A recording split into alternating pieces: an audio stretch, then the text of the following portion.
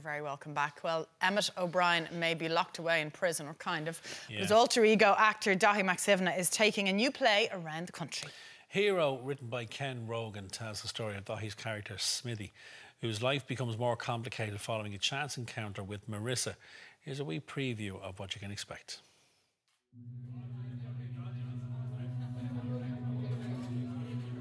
And we're chatting now, and it's good. Like, it's easy, and so I have this little jabber, nothing major, well within established boundaries. I can't even remember what it was now. But like, she absolutely loses it. Gets really angry, and I've never seen this before. I know she's drunk and all, but still, this is getting pretty messy. So maybe we'll step outside for a bit of air, yeah? She's still in a snot. But you know what? I am cool as a marble statue. And I hail a cab, which screeches to a halt because she's a knockout. And I open the door and I lean in, and she freezes. And I kiss her on the cheek. And I guide her into the taxi, and I close the door from the outside, all in one smooth motion. And I point at her and then at my phone, and I wave as the taxi pulls away. Because, I mean, taxi bowling aside, I'm a nice guy. Now, there you are. Good morning to you, Daithi. Good morning, thank you. That's very moody and... It is, yeah. That's a very clever idea to shoot a little excerpt from it so people get a flavour of the play. Tell us about the play. Flesh it out a bit for us. Yeah, well, it's a great little piece. It's a one-man show, obviously. Yeah. It's a monologue. It's just about an hour long, so there's plenty in it. It's about Smithy, who meets the love of his life. Only she doesn't know it yet. Right. And, you've yet to tell her. Yeah. And kind of Smithy's, he's like a lot of men, a lot of people really. He can't express his own emotions, can't put words to them, can't do anything about them, can't really recognise them in himself. And he kind of, because of this, he takes everything just a bit too far. Yeah, he's constantly beating people up on the football field to try and, you know, express something, but it goes just a touch too far, and he kind of starts to realise that perhaps... But the great thing about that clip, Daithi, is in the way your performance in it, you can sense that from that clip, that all is not right here, can't you? Yeah, there's kind of an underlying darkness to it, is there? There is a bit. I mean, there's always a little bit of a threat from Smithy, that he'd go off the handle at any moment. But by the end of the play, you kind of realise why that is. You realise that he's not quite right. He's just not right. He's not comfortable with himself. He's not comfortable in his life, what's happening with him. And it's one of those things, I think, you know, a lot of people kind of ask, you know, if he's a 20-something-year-old who plays football and he's into scoring women, like, there's a lot to recognise in everybody in Smithy, you know, just wanting to be loved. He wants something to hold on to. He wants somebody to hold on to him, and just doesn't know how to say that. Yeah, doesn't know how to articulate it and doesn't know what he feels himself, I suppose. Yeah, exactly, yeah. Like so many people at that stage in their lives. Exactly, yeah, well, all through your life, you know. Yeah. The process of a one-man show, we had the brilliant Don Wycherley on yesterday. I was just thinking about that, yeah. Who's touring a one-man show. You said, you know, you brushed past the fact that it's only an hour long. That's a big learn.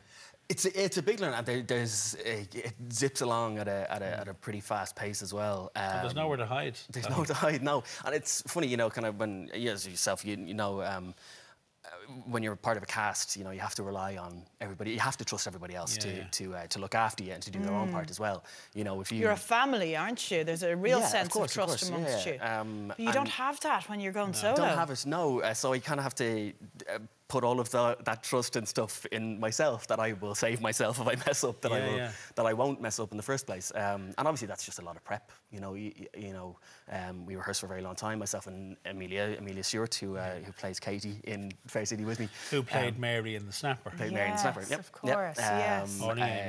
Directed, and we get on great. We work really well together anyway, and we'd known each other before we started in Fair City, but we had a very similar idea of what we wanted to do with this character, so we didn't start from a million miles away from each other. So, did the script change, Daithi, from day one of rehearsal? Did you adjust, adapt, change? Yeah, I mean, I won't say a lot. Obviously, Ken Rogan, who wrote it, this is his debut play as well, which is you know, phenomenal achievement. All we did was polished and tweaked, and maybe slightly changed some of the order of the sections, you know, just for the flow of it. more so than anything else.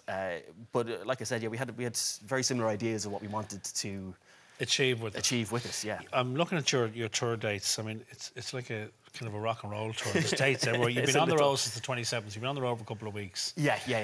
And then you're hitting Moat this Thursday.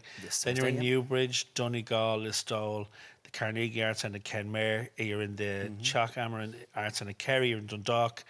And then you're right back in Beauties. That's a roast of a run, my friend. Yeah. We've this is the second leg of it as well now. So we've already been Galway, Limerick, Cavan, Cork, everywhere. Moly. So it's brilliant to be out on the road and bringing it to new Does it change every night in terms of the audience? It has with touring to necessarily, it has to necessarily change a little bit because it is only me. I have to be able to read the audience as well, you know. And when you're reading the audience, what are you tweaking? You know, kind of, you can always there's always an energy you get from an audience. You know, a lot of people maybe don't realise or recognise that the audience is a really important part in the show. You know, there has to be a relationship there. And in the first kind of couple of minutes, you can feel what they're warming to, what they're not. So sometimes, I push a little bit more some of the comedy aspects of it. Sometimes I go a little bit harder on the more serious, threatening side of it. But it's always to get them to the same place at the end. But that's such an art in itself to gauge that, isn't it? Well, that's part of the art. To just be in tune with the audience part of the job, tweak it almost as you go. I have a load of freedom in the show to do that though as well. Obviously because it's only me, but then it's a lot of fun, but it's quite serious at times as well. So there's places where I can do that. Okay. Can we ask about Fair City? I know you're probably not allowed to say a whole lot, but what can you tell us? What can I tell? Well, unfortunately, very little. You know, obviously, as we all say, as we have to say, anyway, they don't tell us anything. Which I'm actually starting to believe. Well, you should do, because they don't. I mean, the only thing that we know is the couple of weeks ahead in the script that we've already shot. Yes. And up to that, obviously, I can't tell you anything that's happening. But the reason they don't tell you is because agents like us ask you every time you're on television, what happens in 6 months' time? Mad, but it's also, I mean, of course, because of the nature of the soap. He's had a great storyline, though, hasn't he? Incredible, yeah. I mean, mad. But brilliant, you know. I don't know what they're drinking or smoking up in Fair City, but it's working, you know. Emmett has gone through. He's been through the mill, you know, since he came in 3 years ago. And initially, I didn't even know where the character was going to begin with. I just thought he was going to be drinking, fighting, and pursuing ladies for his time there. And boy, did it take a turn. Very quickly segued off somewhere else. But it's been an incredible journey, and not over. No. But we don't know where it's going to go. And in terms of working on that and doing something like Hero, I mean, are they chalk and cheese in terms of in camera and working with the camera? I mean, yes and no.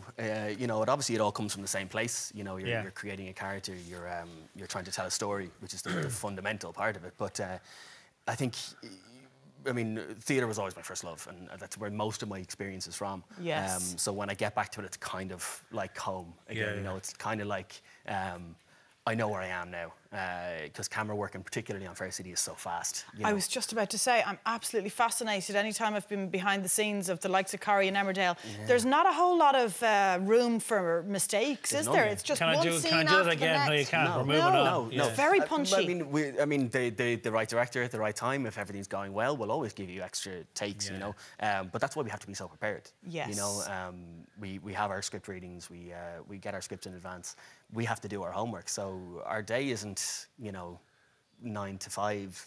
You know, our day is like 9 to midnight, Monday to Sunday. You know, we're always constantly going through our storyline and our lines in our head, making our own decisions. Because when you get onto the floor, the director has only so much time to work with you. Yeah. So we have to come up with really strong ideas of what we have to do with our character and for our character in the scene. And if it doesn't go right, you have to get a better. You're chasing it down for the rest of the day, aren't you? You know, yeah. Well, listen, the best of luck with the tour. Thank you so much. Give Amelia a big hug. I will, yes. And for a full list of locations, see Daithi in Hero, you can check out facebook.com/Lake Damon Theatre Company. Daithi, thanks for coming in. Thank you, Daithi. Up next, more 90s plaid trends over on the catwalk. See you soon.